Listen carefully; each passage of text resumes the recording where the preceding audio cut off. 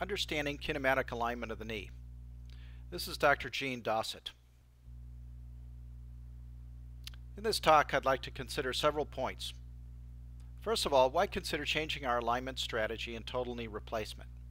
What is the science behind kinematic alignment? What is the current state of the art for kinematic alignment? And finally, I'd like to look at some future direction for kinematic alignment. Well, the simple answer to why consider changing our method of alignment has to do with patient satisfaction. Multiple studies have shown satisfaction rates from total knee replacement are only around 80%. Here are three studies, anywhere from 80 to 82% satisfaction.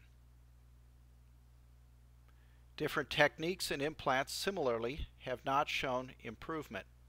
These are randomized controlled trials of 4 different methods and alignment techniques, and we did not see any improvement in our clinical results. Perhaps the alignment method shared by these techniques contributes to the dissatisfaction seen in some of the post-op patients. When we align tibial and femoral components, there are 6 degrees of freedom for each component: flexion extension, varus valgus, internal-external rotation, and then there are 6 translations for each of those components: medial lateral, anterior posterior, proximal distal. There are literally thousands of possible combinations. When we look at alignment methods, we have mechanical alignment, which is our current widely accepted method. This is a fixed target, 90 degrees to the coronal mechanical axis, specifically for the femur and the tibia. Anatomic alignment, which is a fixed target based on mean alignment values, which tend to be 2 to 3 degrees increased femoral valgus and tibial varus from a mechanical axis target. And finally, we have kinematic alignment, where the target varies for each patient based on anatomy. The difference between kinematic alignment and mechanical or anatomic alignment is that the target varies rather than being fixed. Kinematic alignment is an emerging technology. What led up to kinematic alignment? Biomechanical engineering studies, especially those about the cylindrical axis, anatomic studies of limb alignment, femoral anatomy, 3D imaging, especially imaging in a non-orthogonal plane, which is imaging in a plane that's oblique to our standard coronal, sagittal, or axial views. Computer planning of surgical procedures, including inputting MRI data, inputting CT data, planning all bone cuts for the total knee arthroplasty, and then linking the computer planning to rapid prototype manufacturing. This basically is 3D printing based on the computer planning. This type of manufacturing is now becoming available for 2D images as well. Biomechanical research. In 1996, Dr. Eckhoff received the Ranawat Award from the Knee Society for a talk entitled Morphology of the Distal Femur and Femoral Component Rotation. He then published this in 2005 in the Journal of Bone and Joint Surgery in an article entitled Three-Dimensional Mechanics, Kinematics, and Morphology of the Knee Viewed in Virtual Reality.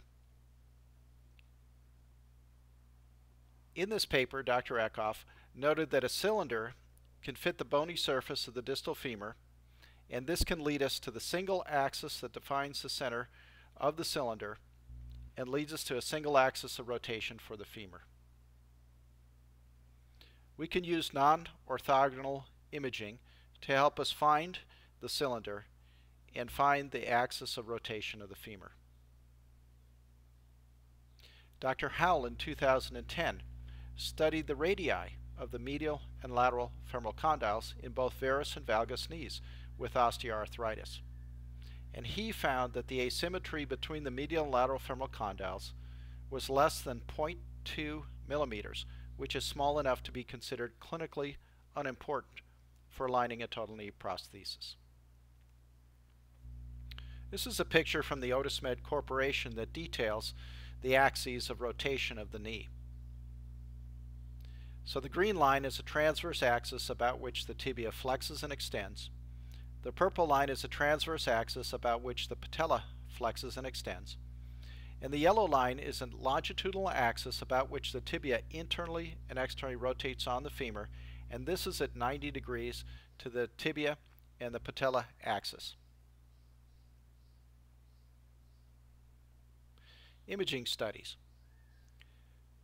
Dr. Eckhoff performed CT scans on college students with non-arthritic knees. What can be seen is that there is a broad variety, a broad range of angular alignments for the limb.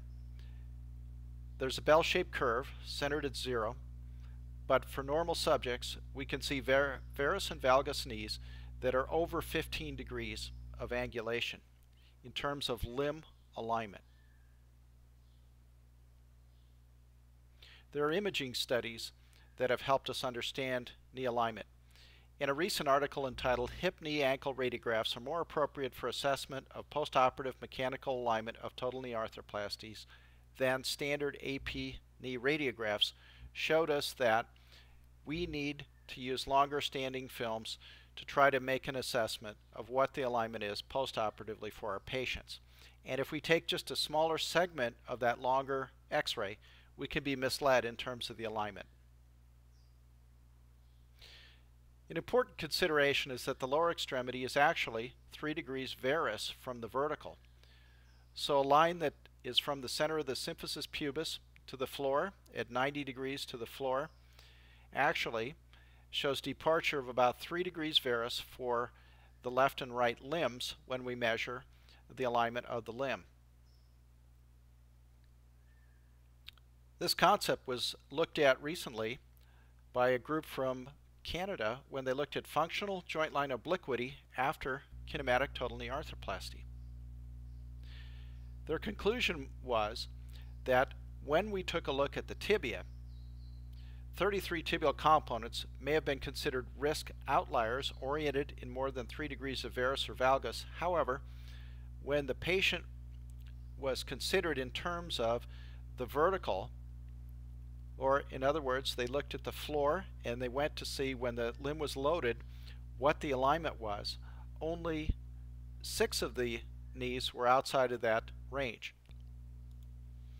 If we go back 30 years to the work of Hungerford and Krakow, we see a similar concept where they looked at patients in two-legged stance with the ankles together, simulating the position of the limbs in single-leg stance.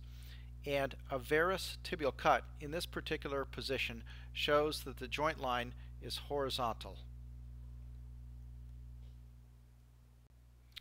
Dr. Bellemans in 2011 took a look at neutral mechanical alignment and asked, is that normal for all patients? He also received the Ranawat Award at the Knee Society for this paper. There were several very important findings in this paper. The first is that the hip knee ankle angle is in varus for the 500 patients that he studied, more so in men than women. And then if varus and valgus knees are broken down for both men and women, significant differences in the mechanical lateral distal femoral angle and the medial proximal tibial angle exist. So when we take a look at kinematic alignment, there's a paradigm shift in our way of thinking, and some of this is controversial. So the first is the concept, do we have hypoplastic lateral femoral condyles that we commonly encounter when we do our total knee replacements? So the term hypoplastic means incomplete or underdeveloped tissue or an organ. And the answer to that is no. We do not commonly have hypoplastic lateral condyles. The mechanical distal lateral femoral angle is in valgus in relation to the mechanical axis of the femur. So the radius of the medial lateral condyles, as Dr. Howell showed, are within 0.2 millimeters of each other. So let's take a look at a patient with 8.5 degrees of limb valgus. If we cut this femur at 90 degrees to the mechanical axis of the femur, what we see is that there's a substantial cut on the medial distal femoral condyle and a very thin lateral distal cut. And this is because of the anatomy of this patient. So what we see is that the lateral distal femoral angle is actually 5.4 degrees. So if we cut it at 90 degrees, there's an additional 5.4 degrees of valgus that this patient has in his or her normal anatomy. The condyle is not hypoplastic, it simply is in a different plane than what we're used to imaging and what we're used to cutting at 90 degrees. Another controversy is, should the posterior cuts be aligned to the epicondylar axis? And the answer is no. The knee axis is not parallel to the epicondylar axis. The femoral axis is not parallel to the epicondylar axis. And the femoral axis is parallel to the posterior condylar axis. Should we routinely perform ligament releases? The answer is no. With mechanical alignment, non-anatomic bone cuts can require release of normal ligaments to make up for these cuts. In a kinematically aligned knee, we do not need to do ligament releases. So the details of kinematic alignment. What is kinematically aligned is the femur. We need to identify how thick the femoral prosthesis is distally and posteriorly. For example, the prosthesis I use is 9 millimeters thick. Now, if we had a knee that was not arthritic, the distal cut, which would include bone and cartilage, would be 9 millimeters thick to match the articular thickness of the implant. The posterior cuts would be 9 millimeters, posteromedial, posterolateral. And there would not be external rotation, as the normal knee, with no wear, is aligned parallel to the posterior condylar axis. In a knee with arthritis, we need a way to determine the femoral wear and subtract this from the bone and cartilage that's cut. So we can use a non-orthogonal MRI to help us determine the wear distally and posteriorly.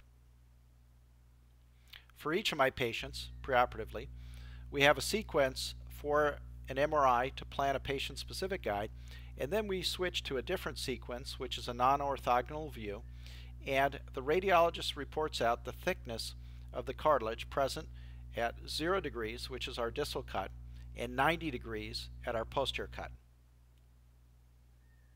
So this concept was used by Dennis Nam in a paper that was published, which showed that the femoral bone and cartilage wear is predictable at 0 and 90 degrees in the osteoarthritic knee treated with total knee arthroplasty. What these authors found was that femoral bone wear greater than 1 millimeter was only about 0.6% in the varus knees, and in the valgus knees they looked at, they did not find any bone wear. So the details of kinematic alignment. In the arthritic knee, the femur is what is kinematically aligned. The tibia is matched to the femur by one of two techniques, either computer planning or gap balancing. In 2005, there was a clinical application of kinematic alignment, and a company was formed called Otis Med. Charlie Chi was the CEO, he was an engineer, Ben Park was an engineer, and Steve Howell was an orthopedic surgeon who was the medical director. Otis Med had two innovative concepts. The first was patient-specific guides that were commercially available, and the second was kinematic alignment. The company was acquired in 2009 by Stryker. Otis Med used a non-orthogonal MRI of the knee and determined the femoral position, and then calculated the tibial wear, matched the tibial component to the femoral component. The mechanical axis was not referenced for any of the knees. And the controversy is that some limb and implant alignments can go outside of 3 degrees, and some people have a concern whether this will cause long-term failures. Well, we studied this technique at our institution, and in a randomized controlled trial, we looked at kinematically and mechanically aligned total knee arthroplasty, and we observed our 2-year results and published in July of 2014. So kinematic alignment individualizes each patient's knee alignment, restores the axis of rotation of each patient's knee. When we looked at our results, comparing the two groups, the hip-knee ankle angle for both our kinematically aligned and mechanically aligned group was very close to a straight line. There was no significant difference between the two groups in terms of the limb alignment. The knee alignment. was similarly very close between the two groups, and there was no statistical difference. What was different was the implant alignment. The kinematically aligned group showed 2.2 degrees more valgus of the femoral component, and the mean tibial component was 2.1 degrees more varus. So the radiograph on the right shows a straight line from the center of the femoral head to the center of the ankle, and if you look at the components, the tibia has 2 degrees of varus, the femur has 2 degrees of valgus, and in this particular patient, this very closely matches the non-operative left leg. Well, our clinical results at 2 years showed all outcomes were better for the kinematically aligned group. The Oxford Knee Score was better. The Combined Knee Society score was better. Flexion was 8 degrees better with the same cruciate retaining prosthesis. The WOMAC score was better. This is a scatter plot that shows the Oxford knee scores for all of the patients in our study at 2 years. Several things can be noted on this plot. On the right is mechanical alignment. There's a wide distribution of scores. 48 is the best score, 0 is the worst score. The red box has a red line that's a horizontal line across the middle of the box. This is the median score. Half of the patients are above, half of the patient scores are below this line. If we look at kinematic alignment, that red line is almost at 45, with half of the patients being above that score. Now, not all of the patients had a perfect score with kinematic alignment. You can see 4 points that are lower points on this scale. However, there were fewer patients that had lower scores in the kinematically aligned group compared to the mechanical alignment group. Now, the most important finding of our study occurred when we looked at the patients who were actually pain-free at 2 years. Both the WOMAC and the Oxford Knee Score have questions related to pain, and we took a look at the patients who had perfect scores.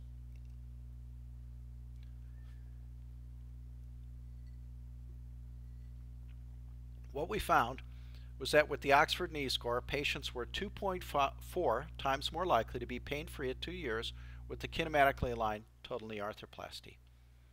Looking at the WOMAC pain questions, the patients were 3.8 times more likely to be pain-free at 2 years with the kinematically aligned total knee arthroplasty.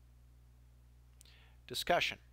Although mechanical alignment is a long-standing and widely accepted principle of total knee replacement surgery, this Level 1 study shows that an alignment technique based on restoring the prearthritic kinematics for each patient's particular knee can produce significantly better results at 2 years with regard to pain, function, and motion as compared to mechanical alignment. Our study was published in the Bone and Joint Journal in July of 2014. The entire data set was submitted and statistically analyzed by the journal prior to publication.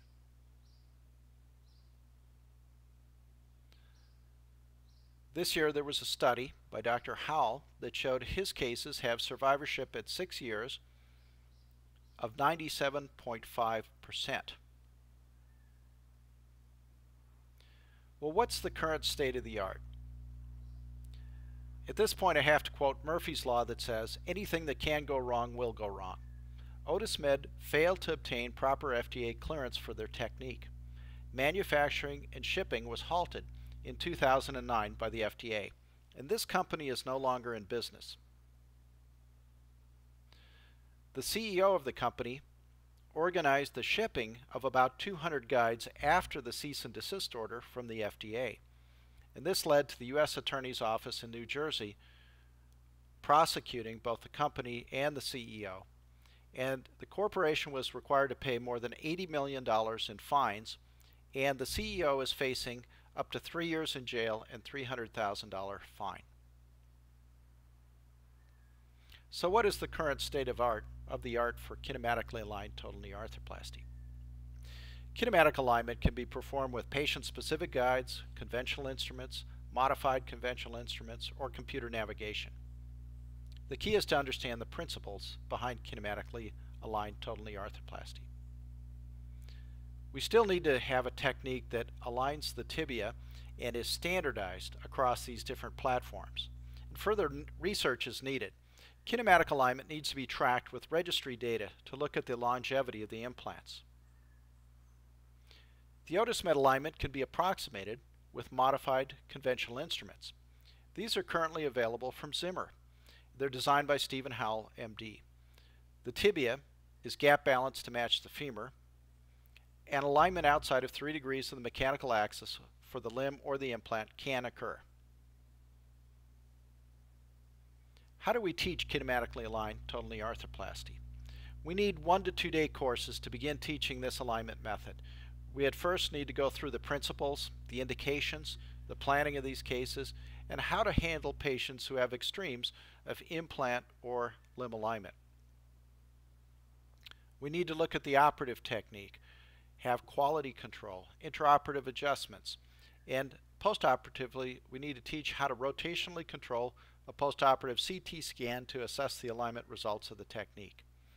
We need outcome studies both in the short term and the long term, and finally we need process improvement based on these outcomes. Thank you.